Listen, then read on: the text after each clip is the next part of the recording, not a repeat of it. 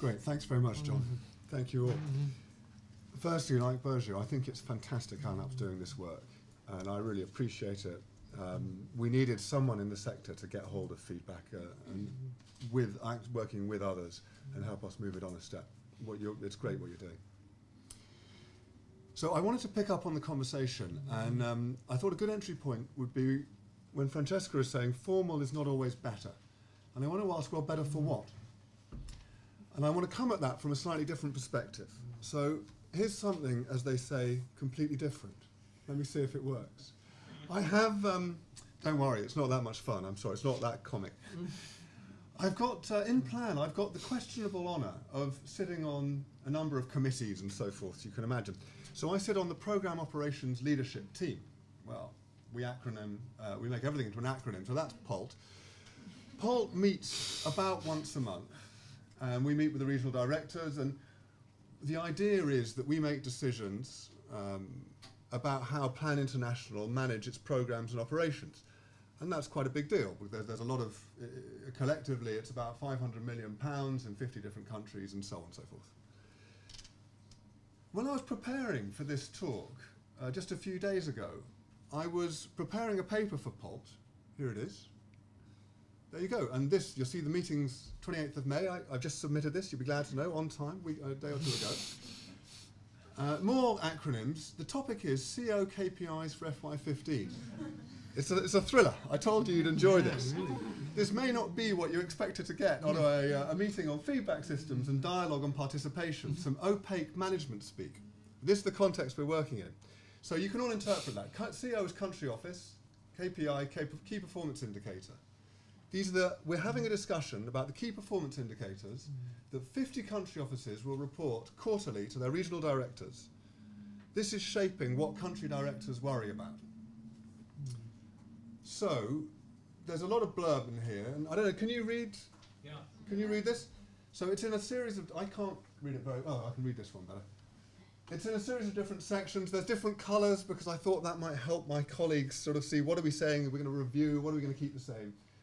The first few are about programmes. You'll see how thin they are, and I don't think that that's a surprise because we know all big NGOs have difficulty finding systematic measures of programme quality. Is there an approved country strategic plan, CSP? Do we have an evaluation plan? Is there a gender action plan? Well, there's a lot about process here. Have we trained some people in something, who knows what that is, or other things? Have we implemented our partnership standards? Well, that's getting a little bit further. But that's it for programmes. The rest of it, overdue project completion reports, where we think this is an important part of our internal bureaucracy. And then a whole lot of stuff about money. How much do you think you're going to spend? How much have you spent? How much is overdue? Well, we're going to get rid of that one.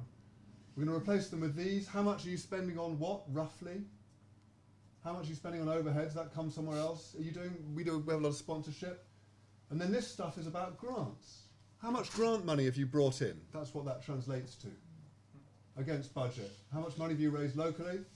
How many grants are you having difficulties with, we could say, numbers 24 and 25. They'll be familiar to those of you who are familiar with these things.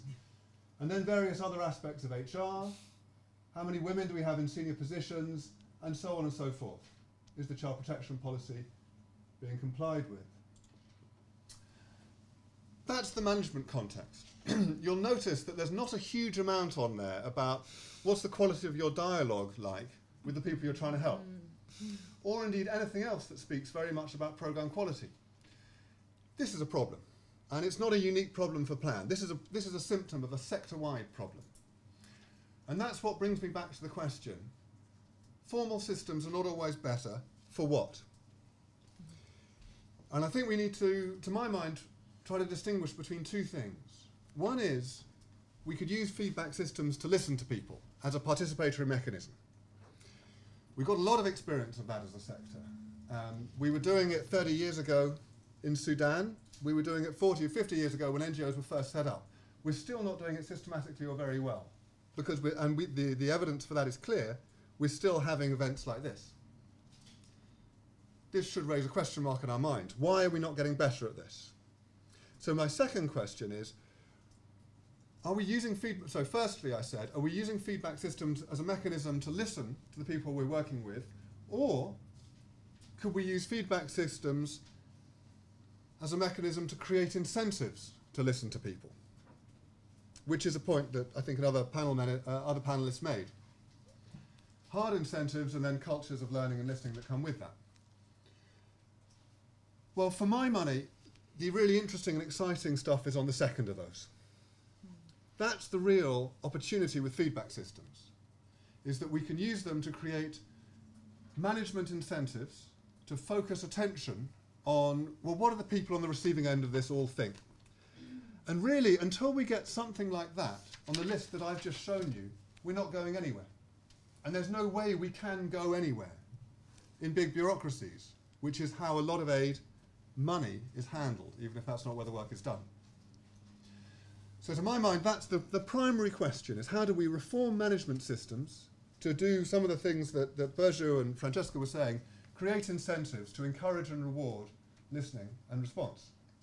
Now that I find very helpful, because that frames, well, how do we approach feedback systems? If the primary goal, we need to do it in the right way, of course. Excuse me. Sorry.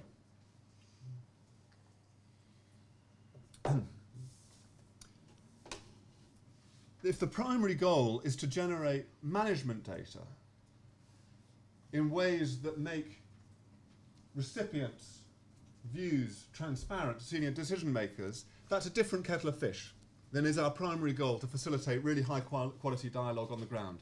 And don't get me wrong for 1 second, I'm completely committed to facilitating really high quality dialogue on the ground. That's fundamental for ethical aid work.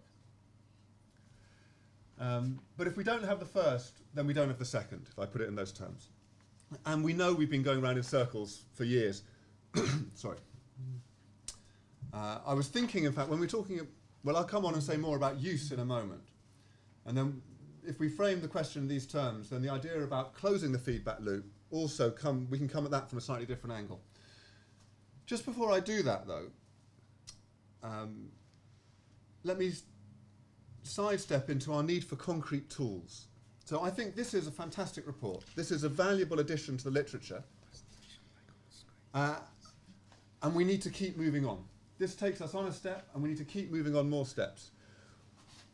What we need to get to is concrete tools that staff can use with reasonable and adapt to local context with reasonable confidence that they're going to do a pretty good job in generating credible feedback data. The difficulty we have, we know that talking to people is quite difficult when we come with tons of money and they're in a vulnerable situation. The more marginalised they are, the harder it is. So that takes a lot of resources, it takes a lot of skills, we've got to speak the right language, we've got to be concerned about ethical questions and so on. And surely this is one of the reasons why we haven't made more progress with participatory monitoring over the many years we've been trying to. To help staff move on from that, recognising that country directors are worried about all that other stuff I just mentioned, we need to provide them and their teams with concrete tools. Use this, it works pretty well, it's not perfect, but we don't need to go for something that's absolutely perfect so long as it is ethical. And I would really encourage ALNAP to consider that as another step on, and in fact the field as a whole, and I hope that in plan we may be able to contribute to that.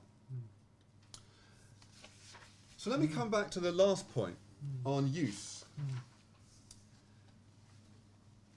If we take feedback systems as I set it up at the beginning, then we see feedback systems, well, they're just one part of a wider management system, and of course they are. What we really want to do is reform NGO and aid agency management systems so that they actively reward and encourage responsive programming rather than, as it might be, static programming. Just do what's in the log frame and get the money and everybody's happy, apart from the people who are meant to benefit. That's a problem that's much wider than feedback systems.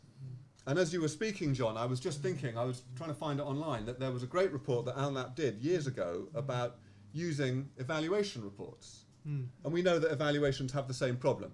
We do a lot of evaluations, but not quite so much learning and changing. And again, I think that's helpful for when we're considering feedback systems. And the implication of that I would take is, I don't think we should expect feedback systems to solve all these deep-seated problems. If we can get feedback systems that generate credible data, that would be good enough for me. That would be fantastic. We need to also tackle the question of encouraging responsive management practice, and that's a very serious matter. But we probably aren't going to be able to do that just through a feedback system. And the huge risk we have is we set ourselves up to fail. And we say, oh, well, you know, we focus just on feedback systems. You know what? It didn't create responsive programming. That's another thing we can forget about, and let's move on. And what a shame that would be. So I think by narrowing the focus a little bit, we actually increase the chance of making a really serious contribution to reforming management systems in the way they've got to go. Thank you. Alex, thank you very much. Your management systems and the questions that you're answering, are they premised on donor reporting requirements, or are they your own internal management system, or a bit of both? Bit of both. Like any big NGO, a bit of both. Okay. Do we have any donors in the room by any chance? We don't. But we do online, which is very interesting. And it's a gentleman called Andy Wheatley from DFID, who's the humanitarian advisor for monitoring and results. And Andy, I know that you've asked us a question, and I'm going to ask that in a minute. But it might be interesting for you also to consider what responsibilities a donor may have to ensure that the reporting requirements that you're asking for agencies actually do reflect the incentives for agencies to dialogue and get better information and communication with their affected populations. Is that a fair point? Please do. So I think that's a great point. And I think we have an equal responsibility with donors. Speaking as a representative of a big NGO, we have the same problem internally. And we need to work with donors. We need to work with all stakeholders and understand where they're coming from. So how can we meet your needs in a way that actively supports and encourages this kind of dialogue?